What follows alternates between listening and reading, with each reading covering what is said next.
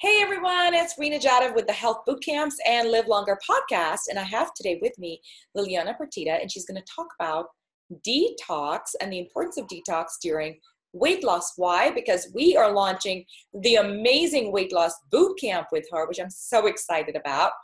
Liliana, tell us a little bit about detoxing for weight loss. Well, one of the things that I really encourage is creating a detox lifestyle.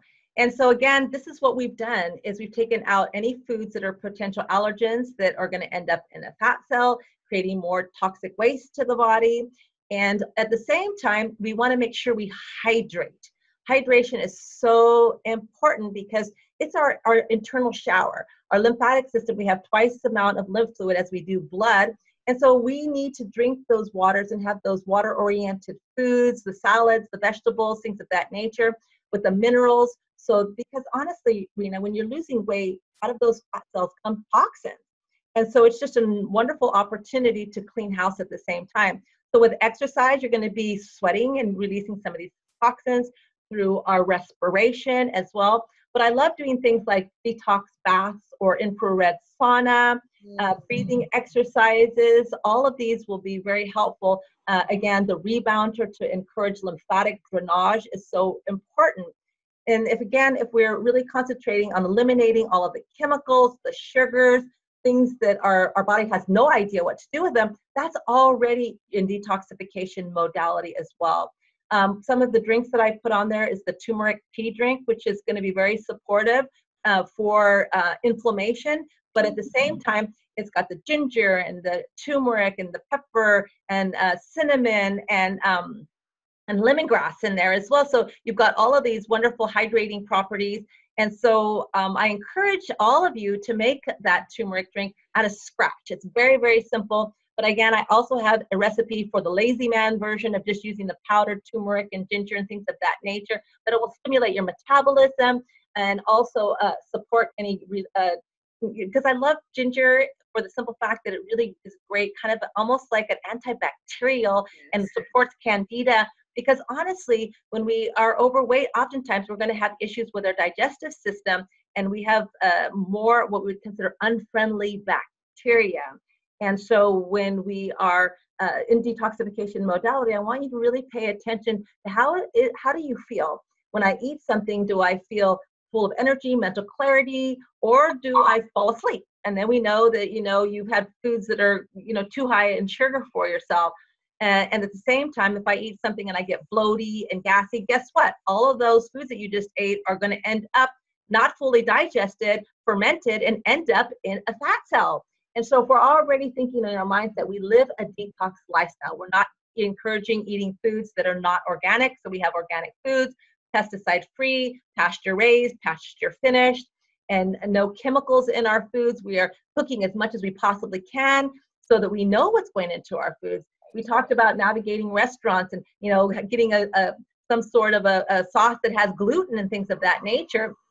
And so all of these can impact as far as the toxins in our body. So again, if you can spend a little time in the kitchen, it's going to be very rewarding because healing begins in the kitchen. And so again, whether we're doing a turmeric drink or we're doing a hibiscus tea or we're drinking water, think about hydrate, hydrate, hydrate is going to be your best and the most effective, tool to really work on detoxification as well.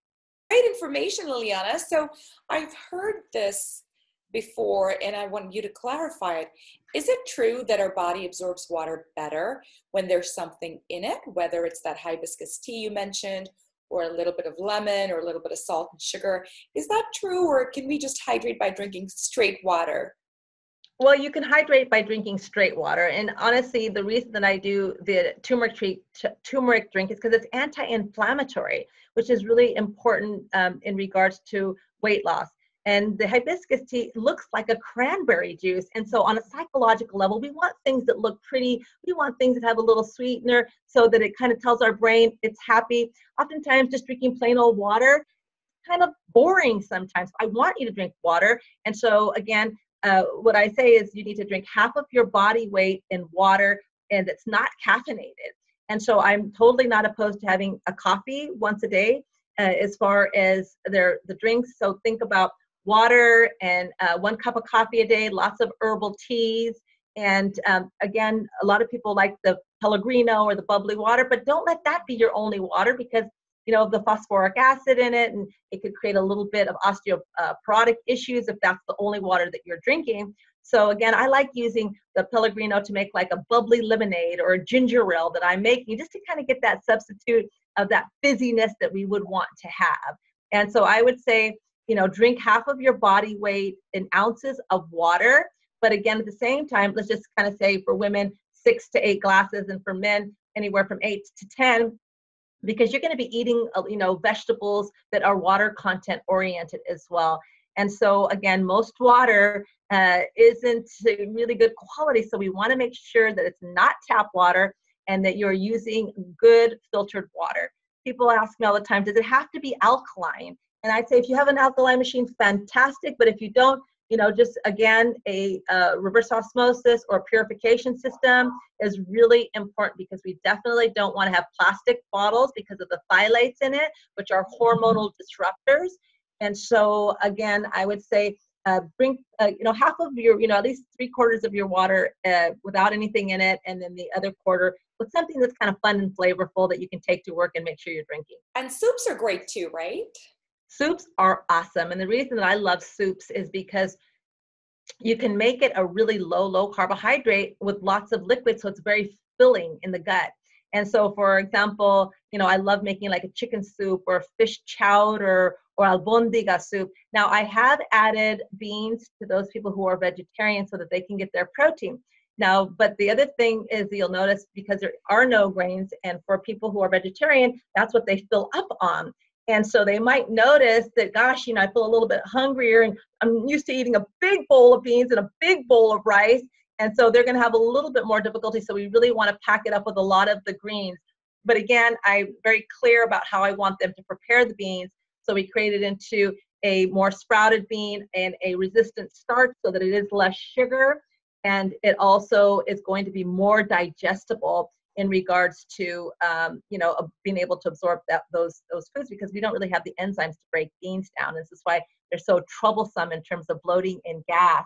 But you'll notice that on the menu plan, people who are not vegans were not having beans in their meal plans, because they share both a carbohydrate seed and a protein seed. So again, we were going to just pay attention to keeping the glucose levels as low as possible.